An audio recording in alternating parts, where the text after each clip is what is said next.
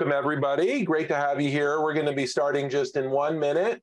Looking forward to today's session. We'll just kind of let everybody enter the room. And Jonathan, do we have Danilo in the room? If so, can we add him as a panelist?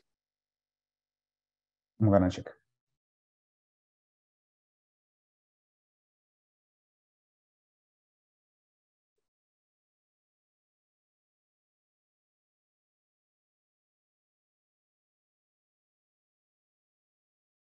Not yet.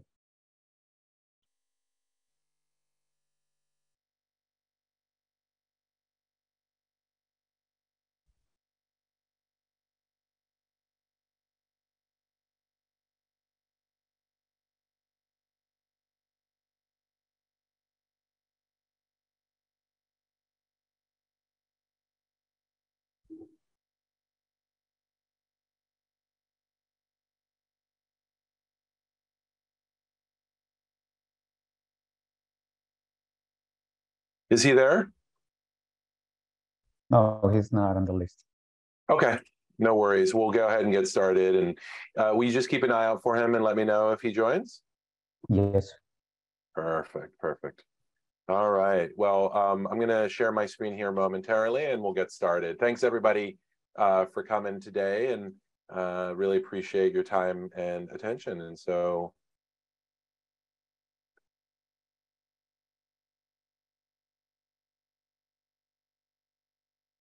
oops. And Jonathan, are we recording? Yes, we are recording now. All right, perfect. All right, welcome everyone. My name is Dan Gretsch. I'm the CEO and founder of BizHack Academy and the host of today's masterclass, part of the Digital Marketing Masterclass series, Season 7, How to Plan for Success in 2023. And I want to just say to you guys that we're entering a recession. 98% of CEOs in large companies are preparing for a recession. There is a chance that something drastic will change, but everyone should be preparing right now for it. And that's really the theme and focus of this entire season in today's session with Russ Sorrells of Pinnacle. And I wanted to just remind you of this great kind of old-timey quote from Henry Ford. A person who stops advertising to save money is like a person who stops a clock to save time. The idea here is that during a downturn, you need to get more aggressive, not less, with your marketing. You need to become more intentional, not less, with your advertising and promotion. Now is an opportunity for you to gobble up market share and grow. And the number one thing you need to do in a time like this is be prepared. That is what this series of 4 masterclasses is all about. This is the 3rd of 4 sessions. In 1 week, we're going to be talking about communications magic during a downturn, how to communicate with your employees, your investors, your staff, your customers, your vendors during a downturn, how to be effective at your communications. Communication strategy is the core of how you communicate your values to all of your stakeholders, and marketing is just one piece of it. This is, as I said, the 3rd of 4 sessions.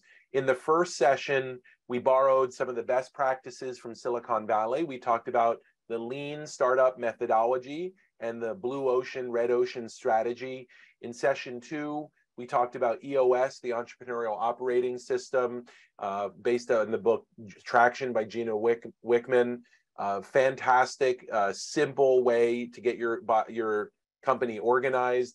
Today, we're going to use one of the strategy tools that Russ uses with his clients in getting you ready for a downturn and then helping figure out some immediate action items you can take in order to respond to that. And then next week, as I mentioned, we're going to talk about communications. Today, we're going to talk with Russ about the downturn readiness battle plan. There's 2 aspects to that. The first is the discovery. That's one tool. and the next is the action plan, and that's a different tool. So we're going to show you how a really seasoned coach works with businesses. And the kind of thing he's doing is the sort of thing he charges $500 an hour for. And what he does is he'll run us through an assessment. We'll all assess ourselves for our discovery of where our weaknesses are, and then he'll run you through a tool to help you figure out what to do about it. I want to thank and acknowledge the Office of the Mayor of Miami-Dade County and their Strive 305 initiative, our great partner Danilo Vargas from the Office of Equity and Inclusion. I also want to acknowledge our media sponsor, South Florida PBS and the Health Channel, as well as all of the promotional partners who have helped spread the word about this amazing service. Many of you are here thanks to them. A lot of you know me, some of you don't. I'm a business storyteller. My name is Dan Gretsch. I spent nearly 20 years as a journalist at the highest levels of media organizations like NPR, PBS, and the Miami Herald. And then the last 10 years I've dedicated to helping businesses tell their purpose-driven business story to help them attract more clients and grow their company. As part of this session, and everybody pay attention because everyone always asks about this, you will be getting 2 handouts that Russ has prepared that you can use to build these are handouts that walk you through the tools that we're going to be using. You can share these with your team, even schedule some time with your team to go over these internally. You'll also get a link to this recording. You can share that with your team as well in preparation for the sessions you're going to do internally. You're going to also get automatic registration to the 4th masterclass of season 7, as well as all the great masterclasses in seasons 8, 9, and 10 that we have planned in 2023. And we do offer a scholarship program for BIPOC and women-owned businesses to help defray some of the costs of our paid training. Our next course, the Digital Marketer's Edge, starts in January. And if you're interested in applying for those scholarships for our paid programs, you'll have a link to do that. It's bizhack.com/apply. Without further ado, I want to welcome Russ Sorrells on how to prepare for the recession, creating your downturn readiness battle plan. Russ, welcome. I hope I didn't butcher your last name too badly, and it's great to have you here. Hey, it's all good. I appreciate that. I appreciate the opportunity to serve your community. And hopefully, as we go through this, you'll find that the participants will find opportunities that they can immediately go back and apply to their businesses. That's why we're having this discussion, and that's why Dan has invited me on. If you haven't engaged Dan as it relates to marketing and storytelling, he's one of the best that's out there, and really encourage you to take advantage of just this connection in general. So without further ado here, let's get in here and share this presentation with you.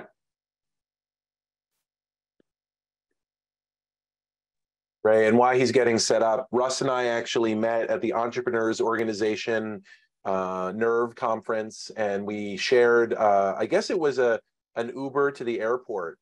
And I started talking to him about Pinnacle, and they're a competitor to EOS, kind of built on top in some ways of EOS. And at the end of the presentation, I've asked him to share a little bit about what his 4 top principles are for every business owner.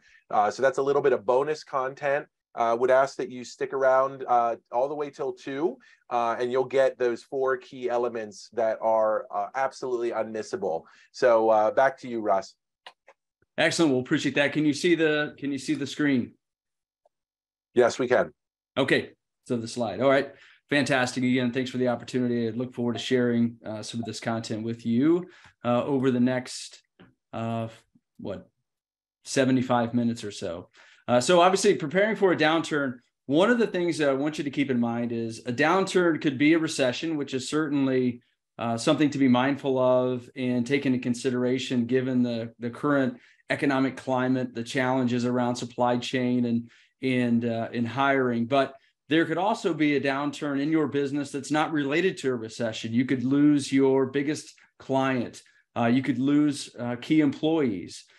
So you could lose a contract. So there are any number of things that could affect your business in a negative way that you will absolutely benefit from preparing for. So that's what we're going to talk about here today. We'll run through some of the objectives and ideas. So I went 3 outcomes for you today.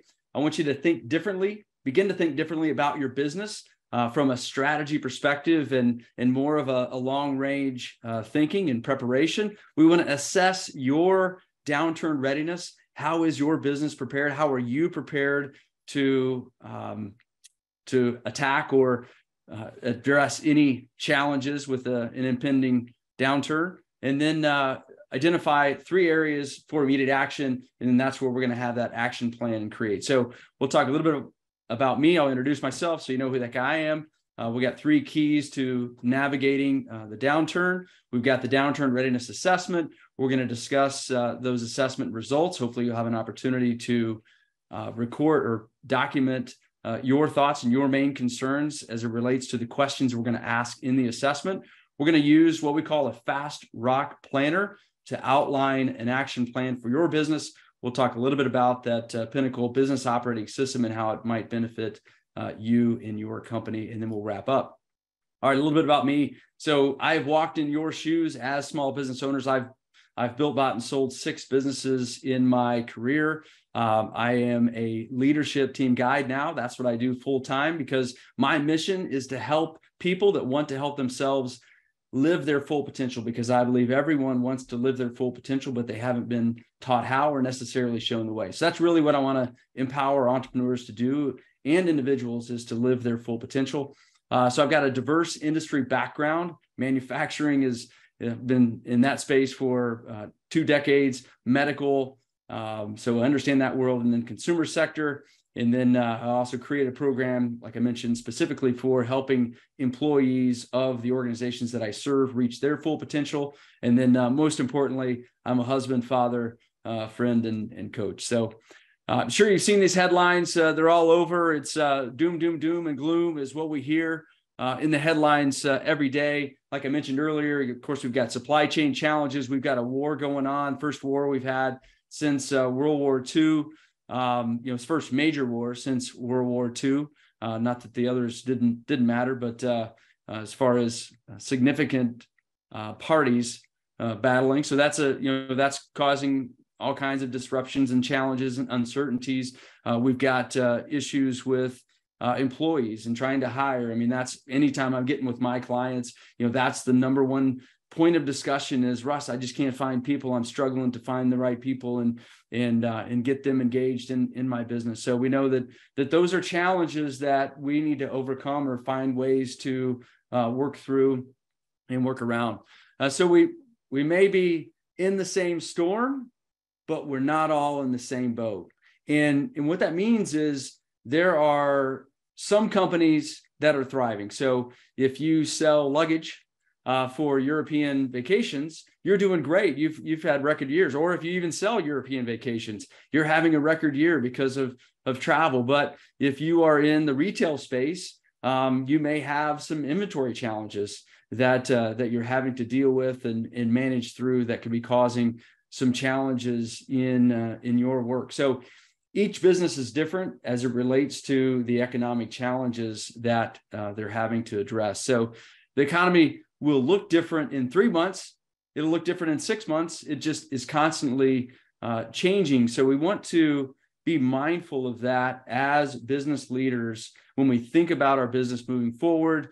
How does this current environment, how will that affect our business? What will the impact be on our business? And then what trends will determine whether we are successful moving forward? So what adjustments do we need to make along the way? So I have a video that I want to show you. So there's been a lot of ink spilled as it relates to managing through recessions. Harvard's taken its shot at it. Bain has done its work on it. And then, of course, we've got McKinsey that if you're not signed up for McKinsey has some really solid content. I want to show you a quick video that really puts it into perspective. I found this to be a really helpful video for my clients. This is from Bain & Company. They've done an excellent job of articulating. So please confirm that you can. When we look at the last downturn, one of the most dramatic economic events of the last 80 years, we actually studied 3,900 companies where 10% were really able to use the period and outperform. Those companies grew by 14% over a 10-year period from 2007 to 2017, while the other 90% were flat over that period. And when you translate that into economic terms, in terms of enterprise value growth, the difference between being one of those outperformers versus not was 3 times the enterprise value for the organization. One thing that the winning companies did during the last cycle was early cost management. So they did not wait for the recession to hit or the downturn in their own volume and pricing. They really managed costs well before the recession and managed it intelligently. A good example of this is Costco. They got ready for the last recession by managing costs very effectively in the store and in their entire supply chain network. They took down their SKU count dramatically. They managed in-store labor, and they took a hard look at their entire supply chain network to take costs out before the downturn hit. Another thing the winners did in the last cycle was very actively manage cash and balance sheet. So rather than just focus on P&L, they took a hard look at working capital and took out costs to create a cash war chest to get ready for the cycle. A good example of this is John Deere. During the last recession, they took a hard look at the balance sheet and were able to free up quite a bit of cash by managing working capital, refinancing long-term debt with low interest rates, and revising their entire CapEx policy to get more efficient. And as a result, they were actually able to raise their return on capital during the cycle to an all-time high of 40%. A lot of the companies that we see grow are taking a cost and mindset and thinking about how do we drive efficiency to then reinvest in the business and drive both growth of the core and, for those companies that are able to, the engine 2 of the organization. Samsung's a great example of this. They both looked at cost and growth. On the cost side, they reduced the number of subsidiaries to really focus the activity of the business. But during the downturn, they also increased their investment, driving up R&D 8% during the downturn, increasing the number of patents they filed by 400%, launching the first Samsung Galaxy to really reshape the business. And over the subsequent 10 years, they went from being the number 21 global brand to the number 6. The last thing that we see companies do is that if they're in a position, they look aggressively at M&A. And they use this as a period to say, where do we want to make acquisitions to either fuel growth or build new capabilities for the business that we have today and the business for tomorrow? Stanley Black & Decker is a great example of this, where Stanley actually in the last downturn purchased the larger Black & Decker organization to increase the scale and scope of the organization. So we recommend management teams take action now before the recession hits. Both a proactive cost plan to help create fuel to get through the recession, as well as a specific competitive plan to invest in the business and outperform competition, both during the cycle and after the cycle. So that is an excellent explanation of what we are going to talk through in the next few minutes and share some of those examples, some of those charts in our presentation. So get back to the slideshow. All right, are we back? Can you see it? Fantastic. Thanks for the feedback. Sometimes you never know where you are in these things. Okay, so you heard it in that video. We've got to start now. We don't want to be in the middle of a downturn and then try to figure out how we are going to survive the downturn. The companies that thrived were the companies that started their plan before they actually got into the middle of whatever challenge they were facing. That obviously was specifically targeted to the recession, but we want to be really clear on where are we exposed as business owners, identify what changes we need to make to mitigate that exposure. And then we want to establish really a nerve center, which is going to be, if you're a smaller business, it's your accountant, your attorney, your trusted advisors to help guide you and hold you accountable to executing on the commitments that you determine out of any assessment or work plan that you make.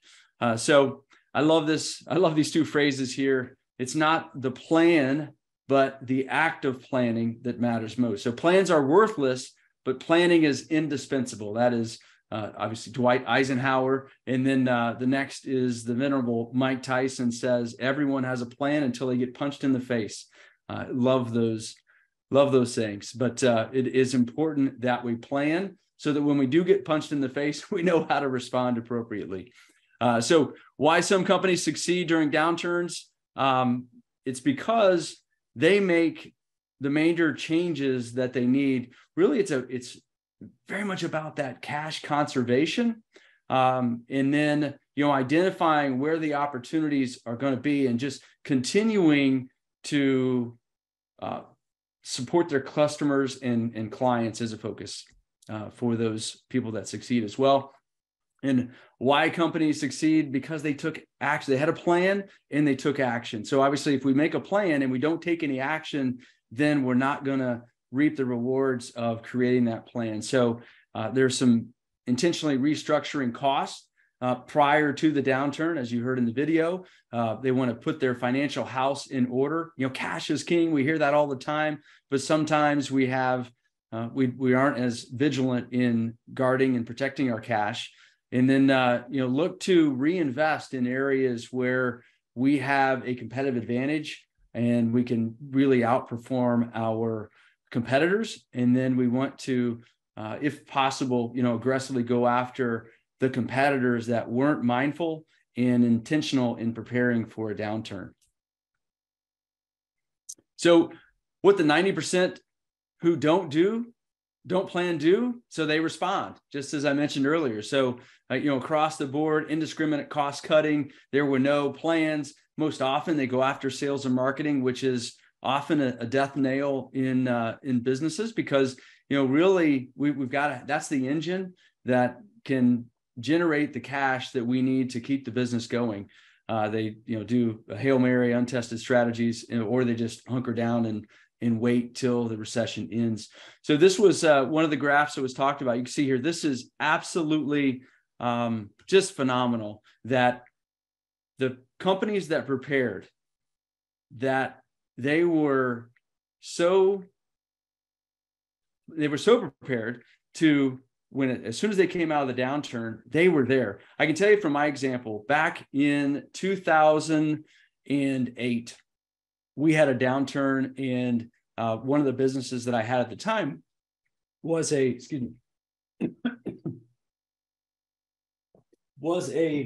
manufacturer's rep agency. And so what we had to do is, we weren't selling much equipment, but we kept getting in the market, kept seeing our clients. Even though they had nothing to buy, we continued to show up. We added value. We helped them with the manufacturing processes that we had, or that they had. And we just tried to add value to the best of our ability. And when it came time, when that recession started that freeze started to thaw, we were the first person they called. Our business grew exponentially because we were top of mind. We had shown up when everyone else was waiting for the recession to end before they got back in the market. So that was my own example of how it has been that I've had that same experience. So again, we talk about the enterprise value, the winners and the losers. It's just amazing. So now let's hop into the assessment. Did we have any questions, Dan?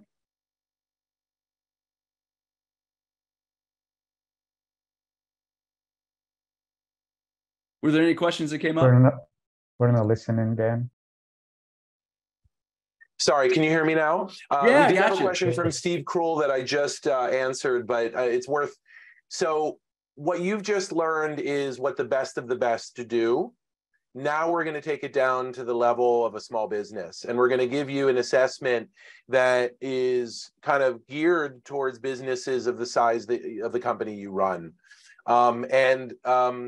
Russ is going to walk us through it. Now, Russ, we have an online survey that folks can input their answers into. Oh, wonderful. And then that way, so let me, if you don't mind, I'm going to take over sharing the screen briefly, just so I can show people the tool that we've developed. And then what we'll do is, why don't you just kind of give a quick high-level explanation of what people are about to go through? Yeah, so we've got 5 questions in specific areas of your business that will help you understand how prepared or unprepared you are for any challenge that your business is going to face. So we're gonna talk finances. We're going to talk customer relationships. We're going to talk about technology, and so those are just a few of the areas that we are going to dive deep into with our questions. Yeah. So every one of you guys should open the link that we just put in the chat. This is not like a passive workshop. This is an interactive workshop. And when you open that link, you will see this Downturn Readiness Assessment form. And here are the kind of wind up, but you've already heard that. And then here you'll enter your information. And then you're gonna, there are 35 questions. Those 35 questions relate to 7 areas. Those areas are leadership, technology, people, customer/vendor relationships, balance sheet, revenue, and expenses. And you're going to go through each question and you're going to put a 0, a 1, or a 2. Let's take leadership question 1. Every leader knows what function they own inside of your company, what the 3 to 5 outcomes for that function are, and has a scorecard to measure the outcomes and reports on the outcomes monthly. Now, if you have never, ever in your life thought about this, put a 0. If this is something you're doing, but not perfectly, put a 1. And if this is either completely not relevant to you or you totally nail it, put a 2. So if it's not relevant, put a 2, don't put a 0. So for instance, if you're like, I'm a company of 1, this is not relevant to me, put a 2. And what we're going to do is when we do the assessment, we're going to actually go into this live spreadsheet where your responses are going to be recorded, and we are going to actually look for the 0s, right? Those are the ones where you guys need some work. And we already did this with a small group of Mosquito Joe franchises to kind of test it out. It worked great. And I do want you to know that not your contact info, but your name and company name will be shared so that we can have a dynamic conversation and even invite you guys up to speak about your responses. So I'm going to hand it back over to you, Russ. Maybe you could walk people through the assessment as they're going through it. And we're going to need, I guess, about 15 minutes, 10 to 15 minutes to just answer the 35 questions. The faster you answer the questions, the more time we have for discussion. So I definitely would recommend don't overthink this. You can take this again later with your team. There's also a handout associated with it that we're going to be sending you as a follow-up that you can print out and hand write in as an exercise. And I definitely recommend that while you do it now with us, you also bring it back to your team and do it with them. Absolutely. That's where the real value comes, is with the team, because they're the ones that are going to be putting the process into place. So while people are taking this, you all should now be answering the questions and taking the assessment, 35 questions. Is there any information or background you want to give them on the assessment itself as they're walking through it? Yeah, I just want to mention, I do want to give credit where credit is due. This was created in conjunction with Convene, which is a group, a peer group that is a Christian-based peer group, and then Craig Houston is a good friend of mine down there in the Miami area. He helped Convene really make this assessment what it is. So while people are doing this, is there anything you want to walk people just through? Well, so if you want, oftentimes what I'll do is I'll ask the questions to keep the progress moving. And if I ask the questions, it takes about 15 minutes, or we can just continue to talk through each of these, or if any of these any of these questions come to you, however you would like to do it, Dan. My preference is people can read the questions and answer them at their own pace. It took us only about 10 minutes to get through it. Right. But maybe what we could do is while people are just doing that, for the benefit of folks who are watching this recording, let's just talk about each area kind of at a high level, and where you have noticed tendencies of weaknesses for recession proofing. So on the leadership level, do you notice any patterns in your clients around areas where they need help with leadership? Yeah, there's accountability is one of the biggest challenges from a leadership perspective, in that we don't have those KPIs. I mean, the first question is sometimes punches companies in the face because they haven't taken the time to really get clear on what the measures should be as far as monitoring and measuring their success.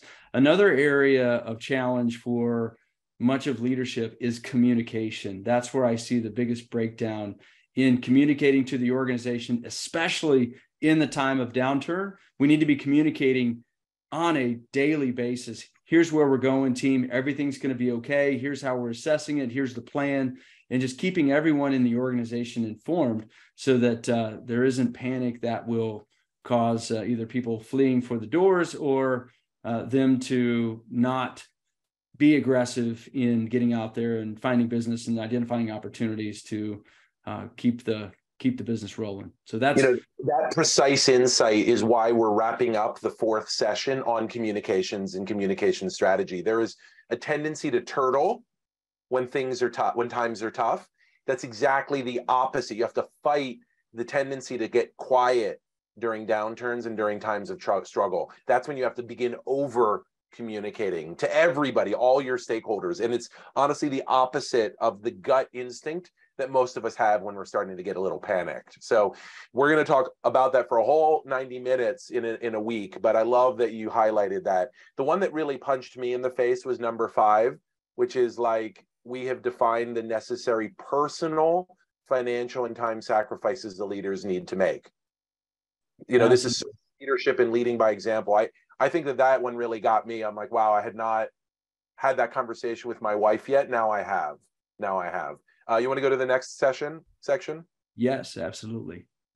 So the balance sheet is obviously we talk about cash. We talk about cash is king, but too often we wait too late before we start to really cut back on our expenses and get our balance sheet looking good, refinancing any debt that might benefit from being refinanced, as John Deere did.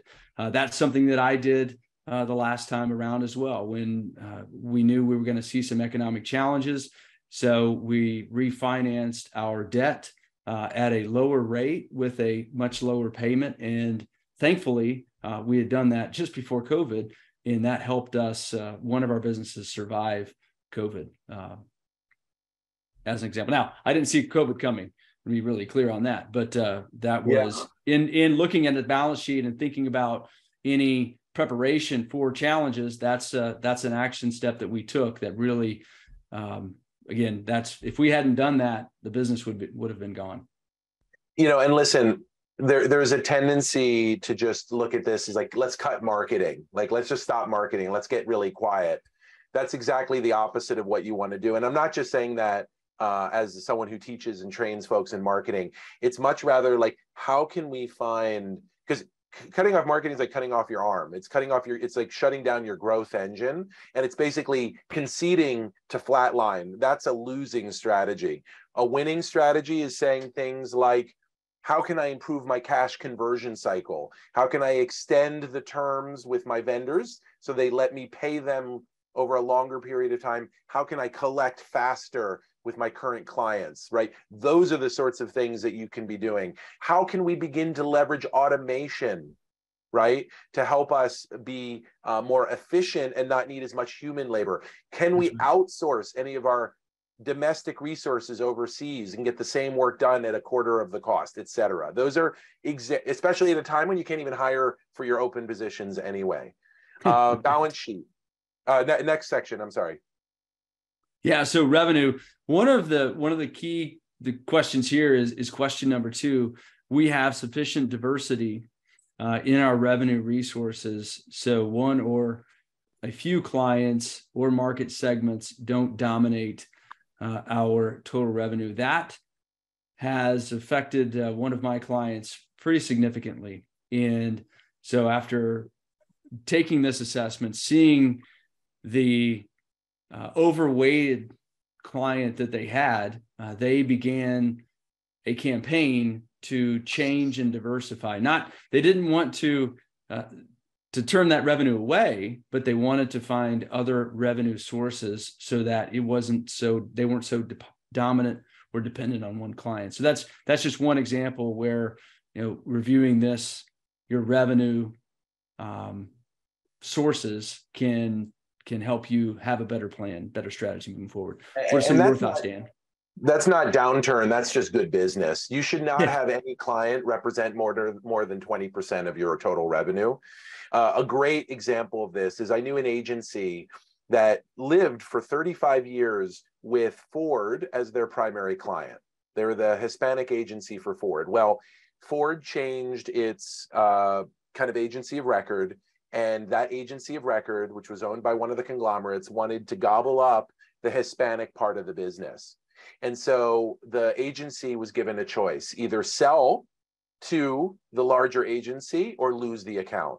And losing the account meant going out of business. So they were forced, a 35-year business was forced into a sale because they were not sufficiently diversified in terms of their client base. So the risk here is massive if you depend too much on any one company. And then the other thing that was really kind of the punch in the face for me here is, are your clients recession proof? Yeah, number 4. That is an analysis that I don't think anyone does on their own.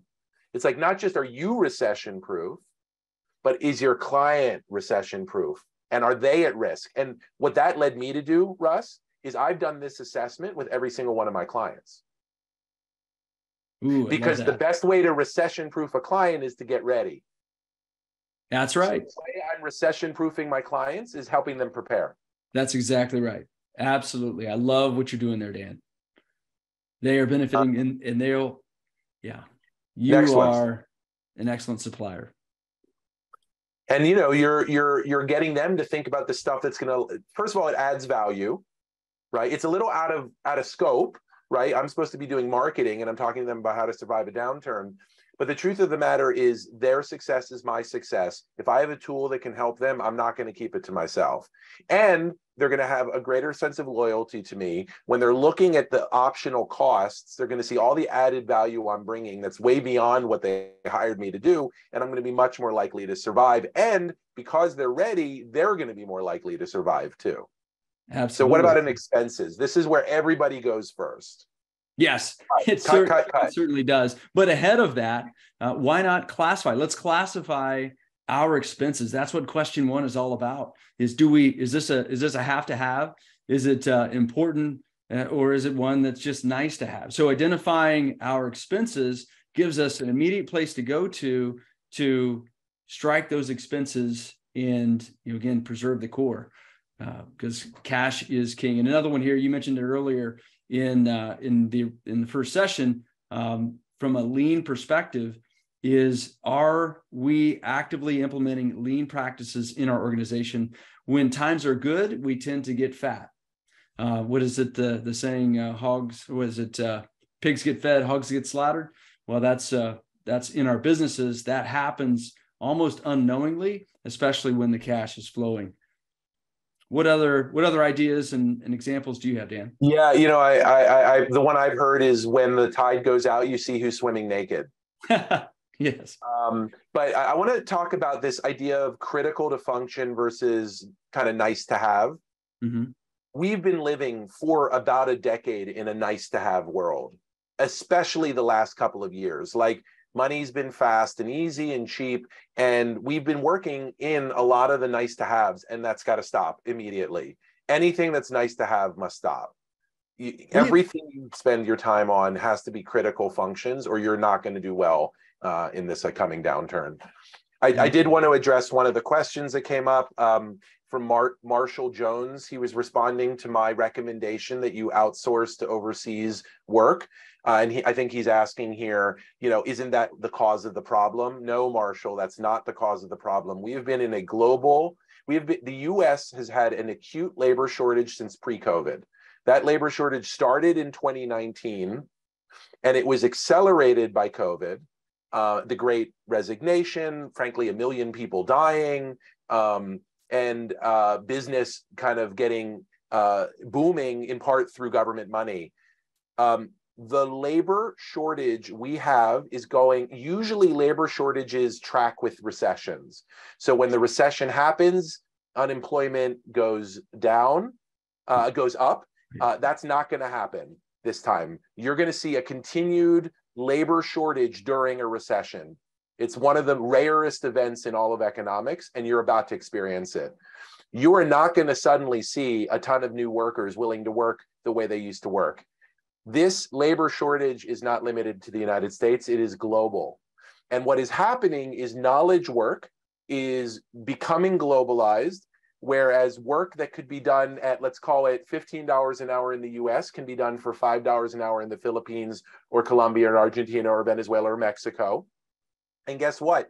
That $5 an hour job in the Philippines or Mexico is a middle-class wage. And they are better prepared and more eager to do it than any of us. And guess what? They're now starting to be in shortage. There is a global labor shortage. What's actually happening long-term is a lot of that work is going to be automated through AI, machine learning, and robots. But in the meantime, if you as a small business are not leveraging overseas labor, you're really missing out on a big opportunity. Now, there are many of you who have businesses, retail stores, mosquito control services, where you physically need a human being to do the work. Costco.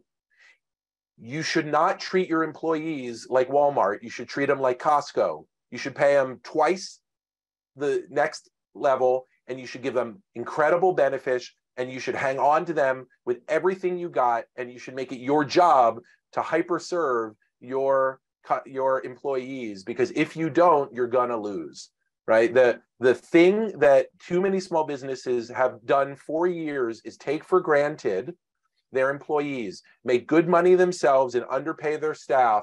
And as a result, there's no loyalty, folks leave, and good for them, frankly. So overpay your people, treat them like family, and they will stick around through this recession and help you be that success case. And part of that is getting off the plate things that can be done in India or Sri Lanka or Philippines or Colombia for a much smaller amount of money, and have the folks that are local do only the things that they can do and focus all their time on their highest and best use. That's my case for outsourcing. And I got to tell you, I'm in many business circles, and the acceleration of movement of knowledge work overseas is breathtaking at the smallest business level. And honestly, if you're not doing it as a small business, you're probably not getting ready for what's coming.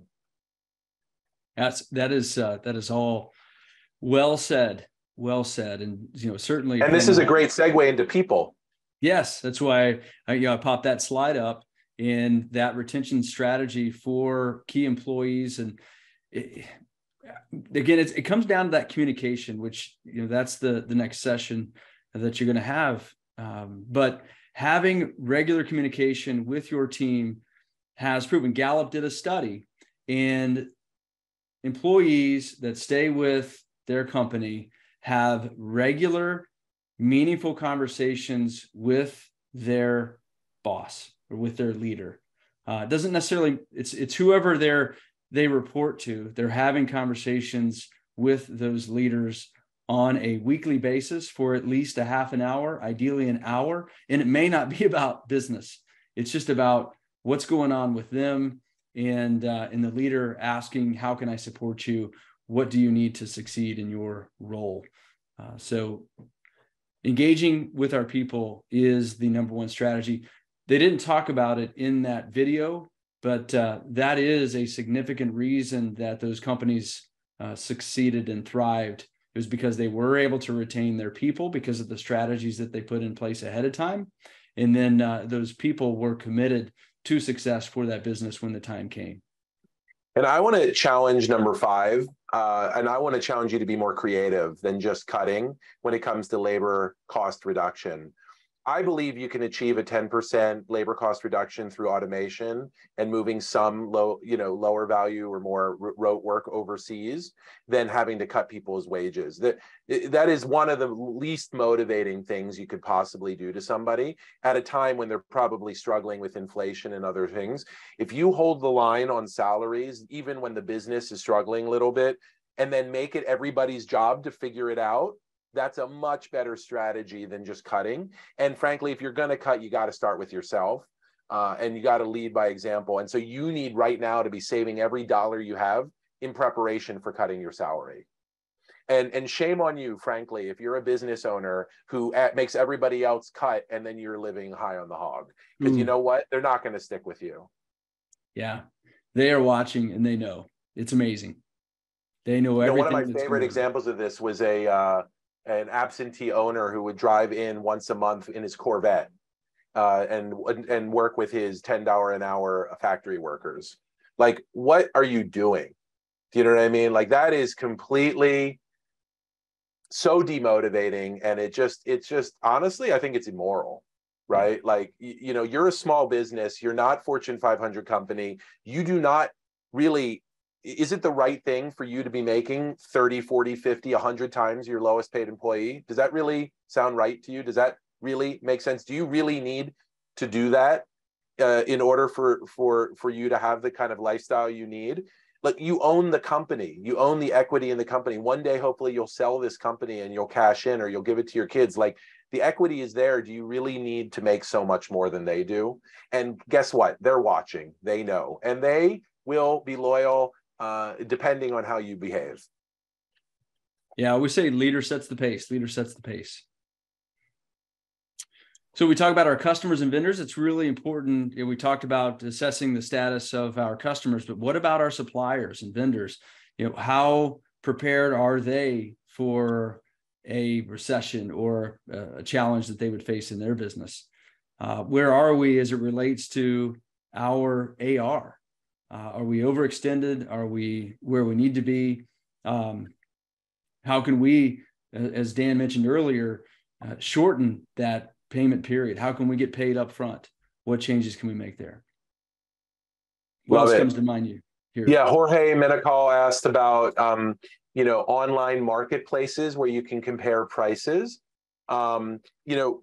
It's hard to say in general, Jorge, whether that's a good recession strategy. But I will say this, being a middleman, connecting buyers and sellers is a great business to be in. Fundamentally, that's really what Amazon is these days. So depending on how much value you're adding as a middleman, it could definitely be a good business model. In many ways, BizHack is the same. We connect companies that need marketing strategy and leadership with fractional CMOs who can provide it. And we are the connector of the two. We provide training, we recruit them, and we make it really easy and out of the box, for a company to do that rather than having to recruit, hire, and train the person themselves. But here's the thing I'll say about vendors. My biggest learning over the last year, if I had to make this my number one learning of the year, was that my vendor relationships are more important than my customer relationships. And I'll tell you why. I run a part-time outsourced head of marketing service. It's a combination of strategy, staffing, and upskilling. When I place one of my CMOs, fractional CMOs, I tell the client, my goal is that in 2 years you hire a full-time CMO, and that this is a bridge solution for you from before you're able to afford one to when you're able to afford one. And when we get to that point, we're going to celebrate it. We're going to help you recruit and hire that person, and we're going to give them the table set for incredible success. So my customer's lifetime with me is about 2 years on average. My vendor relationships, I hope, are forever. They're going to last for decades. And guess what? I send work to the vendors, and vendors refer customers to me. And it's a virtuous cycle. It's a virtuous cycle, but they're longer term relationships. So when it comes down to it, if I have to pick between a customer and a vendor, someone who is a vendor to me, I'm going to pick one of the people in my network, my vendor, over my customer, right? Because customers come and go, but these vendors are long relationships. And, Russ is an example of that. Like Russ and I service very similar customers in different ways. And my hope is that Russ and I will send clients to each other, right? And so my goal is to build a long-term relationship with Russ that will outlast any single customer I might ever have. So that's why for me, for my business, my vendors are actually higher on the food chain in terms of priority and care and feeding. And so then what does that mean is that I need to have a care and feeding strategy for my vendors. How do I support them? Well, one of the ways is I give them a platform to share their brilliance. So the masterclass series is part of the value add that comes with being a partner to BizHack. Sorry, go ahead. No, I appreciate that. All of that is an excellent example of how that virtuous cycle can be made. It's really about helping others in our network succeed, and those that support us and those we support. So any number of ways to do that. On the technology side, what is the status of your technology? Are you vulnerable? Have you leveraged technology for that cost savings? As Dan mentioned, there are opportunities to leverage savings out there in the market, but it's really assessing how vulnerable are we to the market. What else would you add here, Dan? No, automation is an incredible cost saving strategy. You can waste a lot of time and money on it, but if you map out your operational and marketing journeys and you look for areas where there are rote tasks that could potentially be automated, and then you invest the time in doing that, you will save a lot of money. One of my businesses, Mosquito Joe of Miami, is a pest control services business. And through automation, they were able to save 2 to 3 full-time operational people and give better customer service. A great example is every time they acquire a new customer, they write a handwritten thank you note. And so all the other franchises in the country have literally a human being writing a handwritten thank you note repetitively, getting carpal tunnel syndrome to 8 hours a day. And he has been able to automate it so that there is a company that does mechanically written handwritten notes, takes care of the handling of it, the mailing of it. He has pipes and APIs that send them the data when somebody enrolls in his system. And so somebody signs up, and within 20 minutes in the mail is the handwritten note, right? That looks identical in every way to the one that a human being would have written. It's cheaper, it's faster, and it allows him to focus on the real core of his business, which is spraying for mosquitoes. And you can't outsource that. You can't hire in India for that. That's right. Those guys are in big demand right now, because spraying outdoors with mosquitoes in places like South Florida ain't too much fun, right? So when you could work indoors. So he needs to work really hard to recruit and retain those folks. And that's really the core of his business. And to hire someone to handwrite those notes is not the core of his business. It's a necessary activity that he needs to get done. And he's found ways to find enough things like that allowed him to save on 2 to 3 full-time people for a $3 million a year business. And there's another example of a dance studio in Doral I like to talk about, Ascend Dance Studios, Rafael Savino. He's been able to automate his front desk person. And so he's now basically able to send reminders to parents, automated, have people check in, and it's actually a smoother and faster process. And he's been able to save money on that front desk person, and that has allowed him to survive COVID. If he had not done that, he would probably not have survived COVID. So my biggest recommendation around technology is see if you can find operational automations to help you save money, so that use that as a labor reduction strategy.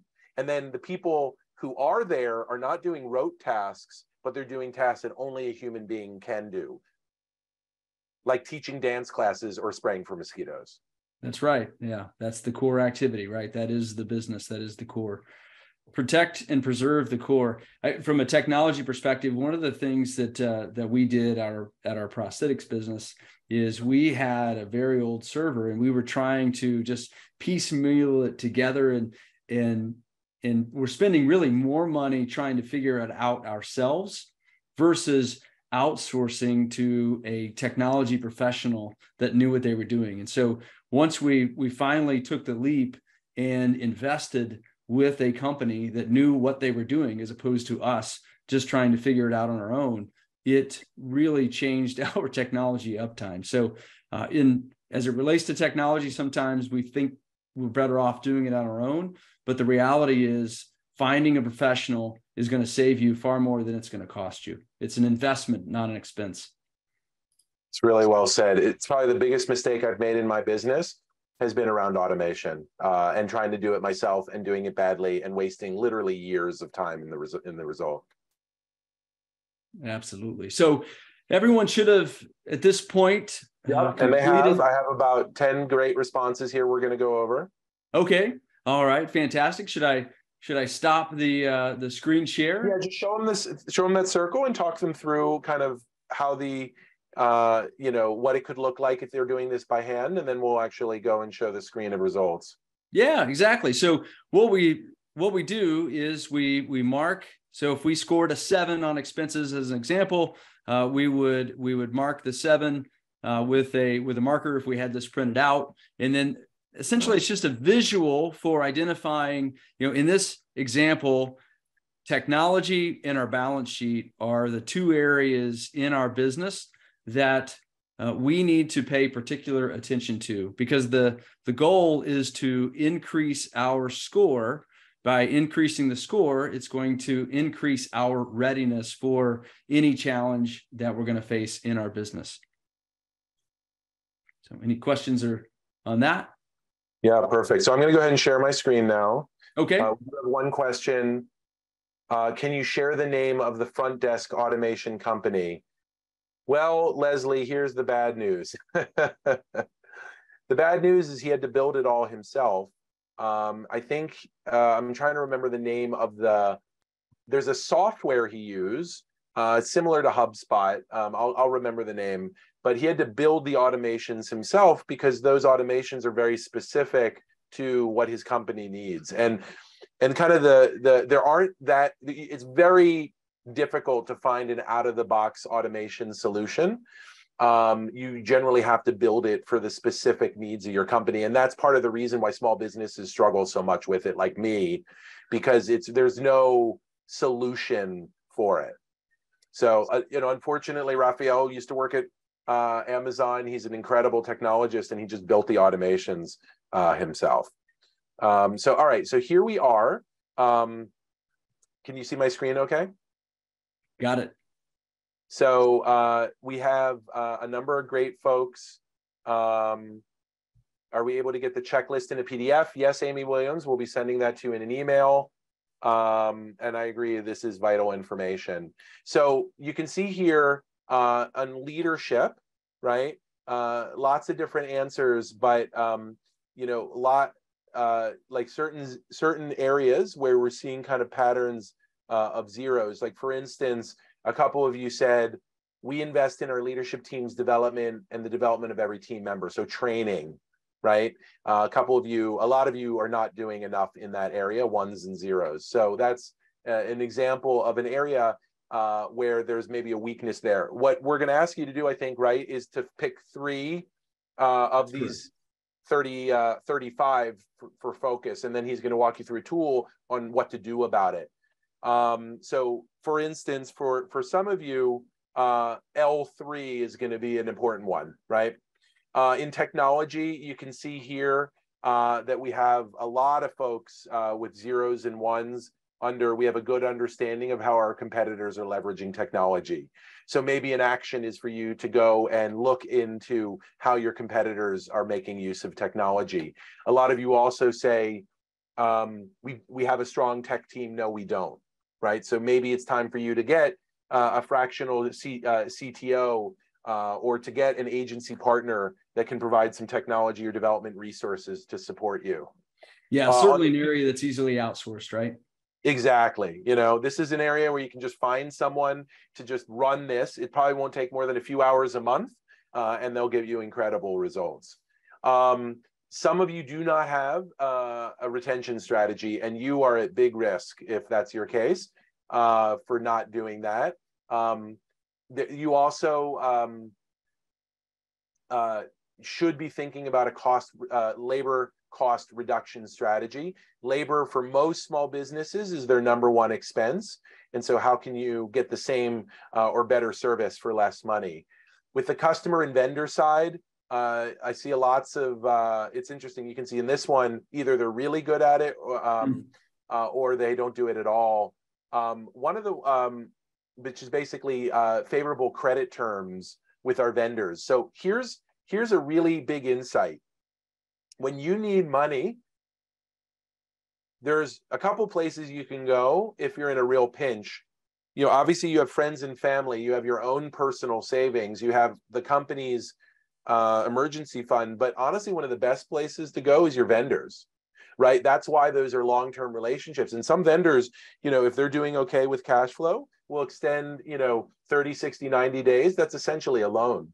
And that's a great way for you, if you're not able to make payroll, look to your vendors potentially before looking to your own employees to help. I'll give you an example on that, Dan. So one of the businesses that I invested in was a prosthetics business. We bought the business for $1, and it was $400,000 in debt. The vendors were not paying us. So when we took the business over, we immediately talked with the supplier, or with our suppliers and vendors, and said, hey, we are in this for the long term. And they extended terms out 90 days so that we could begin to get the product flowing into our organization. We could serve our patients again. There you go. And here's the flip side of that on the balance sheet side is, can you offer the same, service to your customers? Can you extend their payment terms? I did this with one of my clients. She had a short-term cash crunch. And so I've given her kind of essentially a 5-month loan that she will pay back. And, that's a way to build kind of a long-term relationship. I'm at risk, right? Because that money is being loaned and there's no, firm promise of paying back. They could always walk away. But, in the end, I know I'm going to one day need my vendors to extend that to me. And I like to do that because these are long-term relationships. It looks like everybody's weak on revenue number 4. We've evaluated our market. And yeah, this is the one that punched me in the face. Understandable. Sure. Yeah, it's like knowing which of your clients are well positioned in the downturn is a huge kind of thought experiment that I'd recommend. And then finally, on the expenses side, I'm seeing a lot stronger performance here in many of you where you're really already working on your expenses. I'm not surprised. People tend to work on their expenses first. It's where they start. That is, you can also cut yourself to death. So you got to be careful not to overdo it, especially when it comes to business development and marketing. Now is not the time to get quiet, as Henry Ford said. So Russ, take us through the next phase of our conversation. Sure. Yeah. Now we want to identify 3 priorities that I'm going to take you through the action tool where we are going to talk about the Fast Rock Planner. Should be, do you see me? Okay, there we go. All right. So we identify what area that we want to work on or focus on. And then we're going to use the Fast Rock Planner, which is essentially a project management tool to help us get clear on the steps that we need to be taking, put some timelines and time frames around executing on the plan. So the Fast Rock Planner, so FAST is the new SMART. There was a study done at MIT where they evaluated an alternative acronym for doing our goals or setting our goals. Oftentimes we talk about the SMART, setting SMART goals. What they've determined is this acronym better serves in actually completing our goals more quickly. So frequently reviewed, though, those are goals that as a team, we are reviewing on a regular basis. They are ambitious and have a motivating component to get the team excited. They are very specific. Of course, they get that clear. Here's what winning means. Here's what it means when we hit this goal. Here's how we will know that we've achieved this objective. And transparent is, we want to have transparency throughout our organization, especially as our organizations grow and get larger. We don't want to have the service department working on decreasing the time that it takes for them to be able to provide service, and our inventory management folks trying to reduce inventory at the same time. So those are two competing goals in the same organization, because we need the inventory in order to serve our clients in a faster manner. So that's what transparent means. It means that we're talking about it throughout the organization and having these conversations. Can everyone see the Fast Rock planner that we've got pulled up here? Yes. All right. Excellent. So if there's anyone that would want to talk through or work through a specific rock, if there's something, well, we call them rocks, and rocks, if you're not familiar with rocks, I'll just go through. Stephen Covey came up with the idea of rocks as the priorities in our lives. And the way that he demonstrated that is he took some large rocks, he had some aggregate or gravel, and he had some sand. And what he did was he had the person doing the demonstration put the sand in. Those are the cares of life. And then they put the gravel in. Those are the things that matter a little bit more than the things that don't matter, which is the sand. And then by the time the container, it comes to putting in the things that matter, which he called the rocks.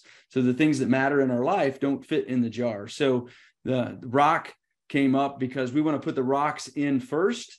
That's where our focus needs to be. Then we put the aggregate in, then we put the sand in, and that allows us to prioritize our focus. And that's, rocks or goals.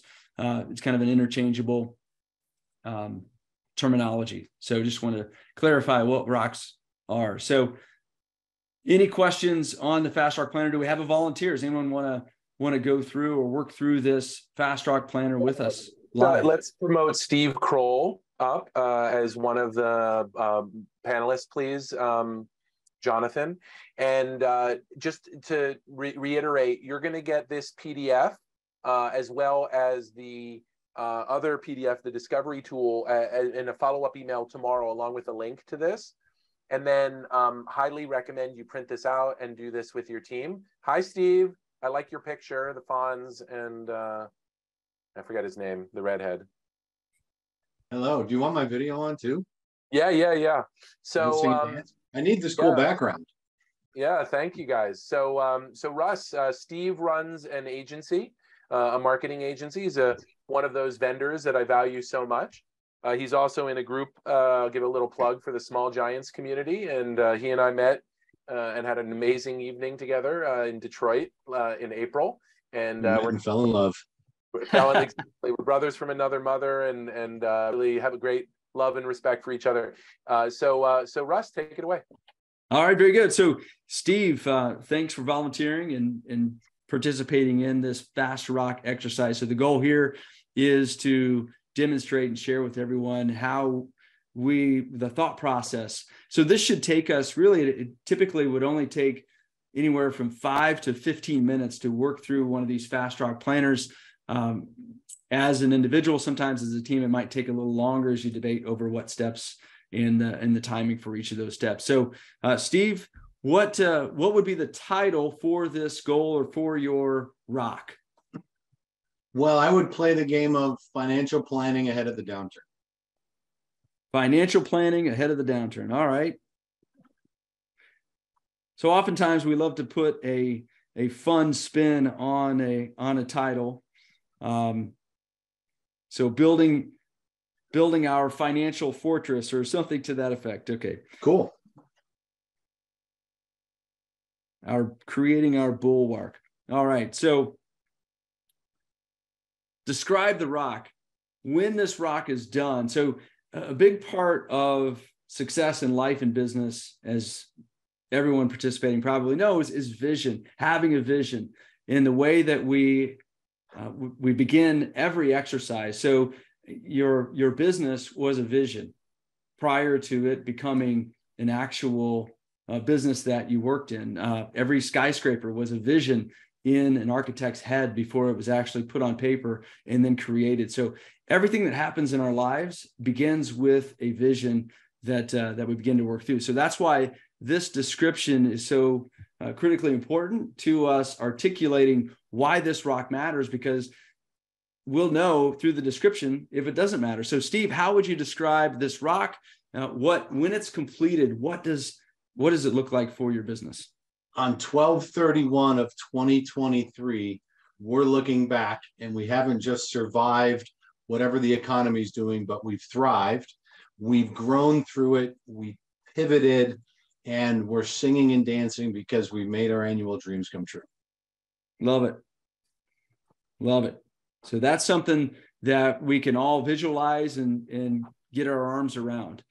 So why is this rock important? It seems to go without reason or without saying, but and one word would be survival. Yes. I think to Dan's point earlier, and I've been hearing this over and over, right? The turtle concept, we all get fear initially. And what we have to do is we have to respond to that. We have to come to life for it. And we've got to look past it. It's not a good or bad economy. It's a different economy. And those that have a plan, as such that y'all have talked about all day today, those that have a plan increase their odds of succeeding by infinite numbers. Absolutely. You're exactly right. So that's right. It is critically important to the survival of your business. All of your employees are counting on you and your team to take the appropriate steps to be fiscally responsible. So what would be step number one in assessing or creating your financial bulwark? Wow. Put me on the spot here. I think I have to understand. I have to understand my three key financial statements. I have to understand what my P&L is doing. I have to understand what my cash position looks like, which is going to be incredibly important for the next 12 months. And then I also have to understand my balance sheet. So there's this understanding of what my assets are, if you will, and what my liabilities are at the top level, so that I can understand what I have to do in the next steps. How much money do I have to save and when? Absolutely. So step number one, assessing current cash position, as that's one of those that you cool. mentioned in there. So as of right now, here's where we are. If you have access to a fractional CFO, that is a wonderful resource to help do those cash flow projections into the future. And then you can work with a fractional CFO on modeling for presenting, if we reduce these unnecessary expenses, how will that impact our future cash? And so you can begin to play with those the particulars on the revenue side, as well as the expense side, to understand where your break-even point is, and then how your cash position today would survive as revenue dried up into the future. So assessing your cash position, that's as easy as just looking under the hood and finding out, what cash you have. So number two, I don't know if that idea of a fractional CFO or engaging with a financial professional to help you do this evaluation, how would you feel about that, Steve? I think it'd be awesome. I think, you can never, during situations like this, you can never get enough eyes or advice. And as much as you can take in, you certainly have to filter through it, but the more the better, without getting too confused or too fragmented. Absolutely. Love it. So find a pro, find a CFO would be what I would put in there as a potential step number two for you. So there are people that assess these your finances for a living, engage them and allow them to do that work. That's what they do best. So what would step number three be? Well, I think it really depends on what the CFO has to say, but I think there's prioritizing changes at that point, right? Because that generalizes what a CFO might come back with. to say, hey, do we have to cut costs? Do we have to worry about payroll and staffing? What's our client situation? So you can start understanding where the money's going. Love it. Absolutely. Create an action plan. That's exactly what would happen after receiving the feedback from the CFO, or if you have the capacity and capability of doing that CFO work, then clearly that person that's qualified will do that work as well. So you've created an action plan. Now what? Take action. Get after it. It's all got to be trackable and reportable, right? I got to be able to follow up on it, make sure what I've got. But I think that's my final step. I think taking action is step 4, and the final step is tracking my progress. Actually, I would put one step in between there, and that would be communicating the plan with the team. So we want everyone to have confidence in the future, everyone in the organization to feel confident that leadership has taken the appropriate measures, has identified a strategy and a plan to keep them around for the long term. So communicating that, as we talked about earlier, critical to maintaining your talent, and then certainly, taking action. And in the action, maybe based on the plan, you won't need immediate action, but you'll know the levers or the numbers that when those markers hit, the action that you'll need to take based on what you're seeing. Tough places to be, but I get it. They're hard to pinpoint those numbers, but you're absolutely right. They need to be there. Absolutely. Now, the next step in this is identifying the resources needed for completion. So what resources come to mind?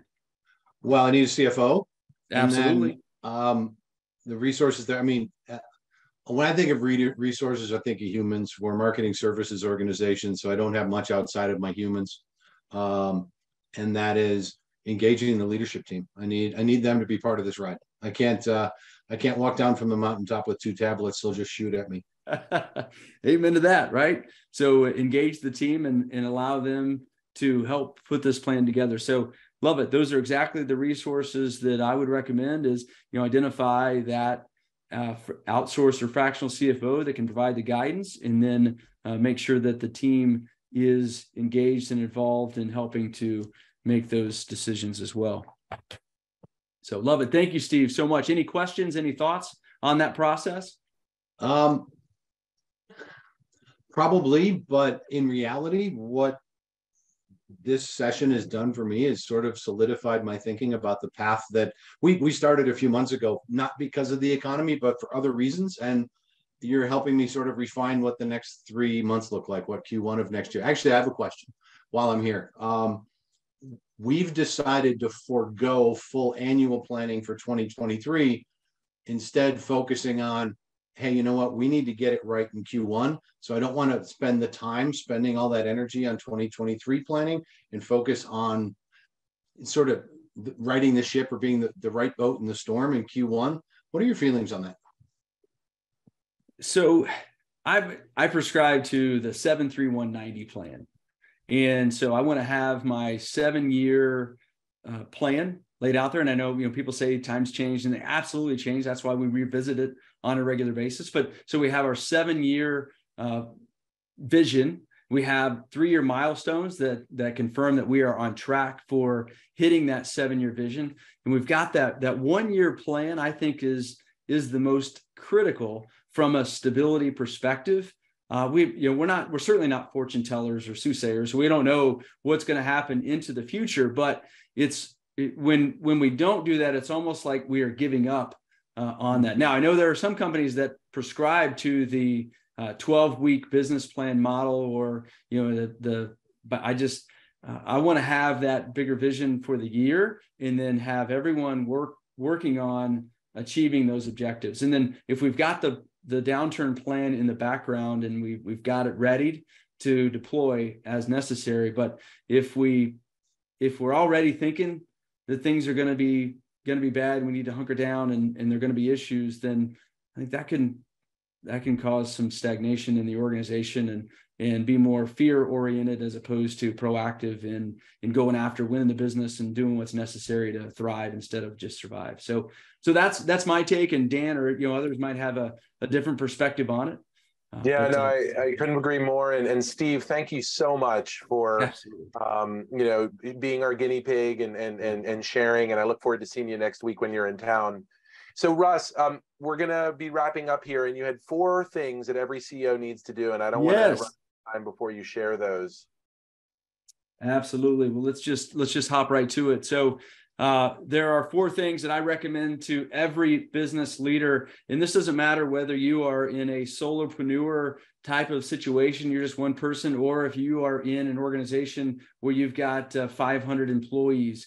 These are the 4 things, 4 investments that every CEO should make. And I can say this with confidence because this is what I have done, and it's really, really helped me in all of my business ventures. Find a peer group, whether it's the Entrepreneurs Organization, Vistage, Convene, C12.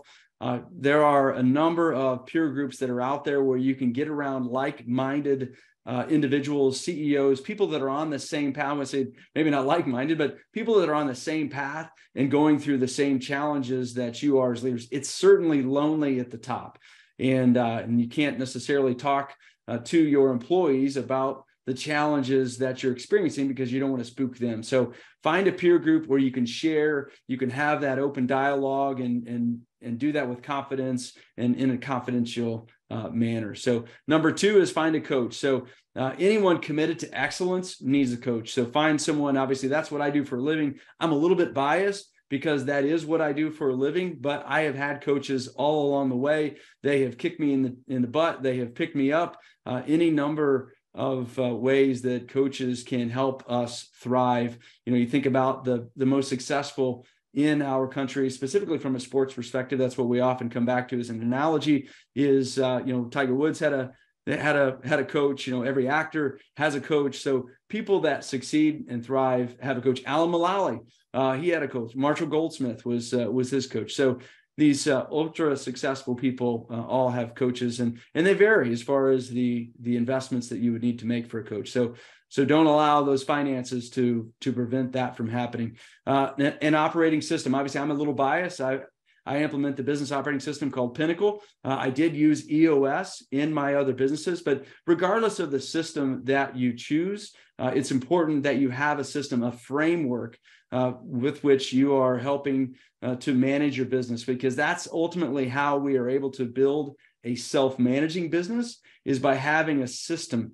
that everyone understands the mechanics of the system and things get done. We've got KPIs, we've got a regular communication, and we have these things called rocks that everyone is responsible for, because we know that is what moves the organization forward toward our 7-year objective. And then identifying a fractional CFO or full-time CFO, depending on the size of your organization. CFOs are critical. I would say, CPAs are fantastic, and they provide a great service, but oftentimes the CPA is looking in the rearview mirror. Your P&L is what happened in the past. The balance, the information that we're receiving from our accountant is about the past. And what a CFO does is they take that data from the past and they use it as a projection into the future and really help us to drive through the windshield as opposed to the rearview mirror. So getting that CFO guidance is really helpful. So if you are to do all 4 of these, expect to invest $24,000 a year, anywhere to $100,000 a year, depending on the experience and the skill set of the individuals that you're engaging with. So those are the 4 things that I would recommend that every every business leader, CEO, get involved with. So. Excellent. How I can help, just to wrap up that. So we can do a 45-minute strategy session, no cost, decipher your assessment, discuss strategies, talk through fast rocks. I do a cohort as well that can help and has all 4 of those different resources in. And if you want a free book, just reach out. There's my email address, and I will mail you the Pinnacle book. So with that, I will let Dan take over or answer any questions that might come up. Perfect. And Russ comes with my highest recommendation. Russ, you can also go ahead and throw your email address and phone number in the chat if you'd like. Thank you. We're going to be wrapping up here. If there are any questions, please put them in the Q&A now. I see Amy Williams mentioned number 4, which is something she did in the middle of the pandemic in 2020. Remind me what number 4 was? Oh, that was hiring a fractional CFO. Mm-hmm. Yeah, so very few of your businesses that are on this call right now need a CFO, but a full-time CFO, right? But you do need a CFO. And to his point, CFOs are forecasting. They're looking in the front mirror, through the front windshield, and then your accountant, your bookkeeper, those are folks who are looking in the rear view mirror. Revenue is a lagging indicator. So most of us, and cash is a lagging indicator. So most of us kind of, the number one thing we do is we just track our checking account. How much money do we have in there? That's a rear view mirror indicator. And if you're not careful, you're going to run out of cash. And you have one job. One job as CEO. It's not run out of money. It's the only way businesses die is they run out of money.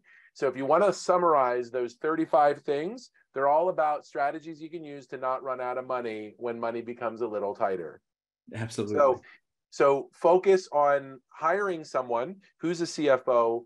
I myself hired a fractional CFO, and for the first time ever in 2023, I will have a forecast that I believe in for next year.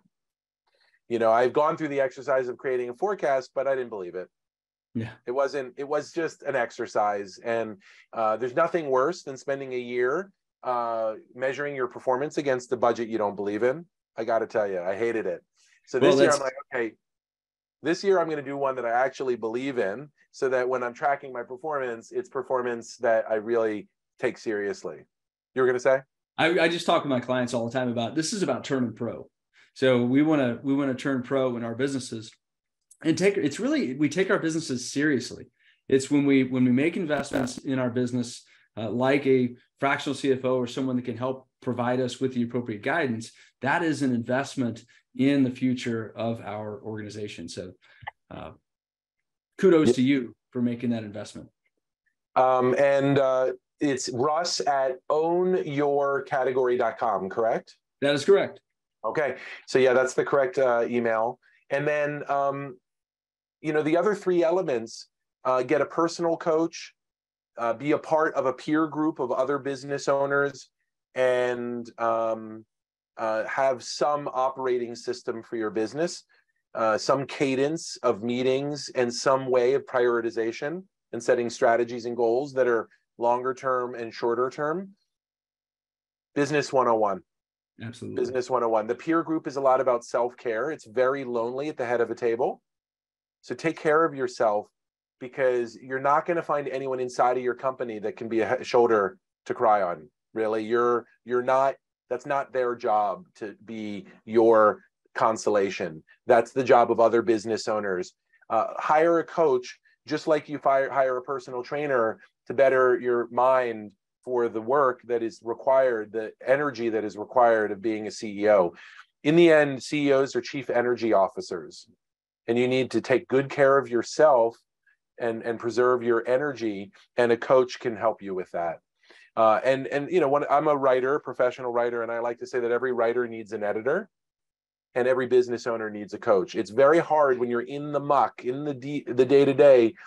Even if you're a professional writer like I am, you still need someone to look over your shoulder and help provide you some expert guidance. And investing in that is going to be the best investment you can make. With that, I want to say thank you. We'll see you in 1 week from today to talk about communications during a downturn with the amazing Jennifer Hudson of Think Beyond Communications. Thanks again to the Mayor's Office for sponsoring these masterclasses, and to you, Russ, for being such an amazing and giving and generous expert presenter. Thanks, everybody. Appreciate the opportunity, Dan. I wish every one of you a great new year. Have a safe holiday season. Appreciate you very much. Take care. Bye, everybody. Bye.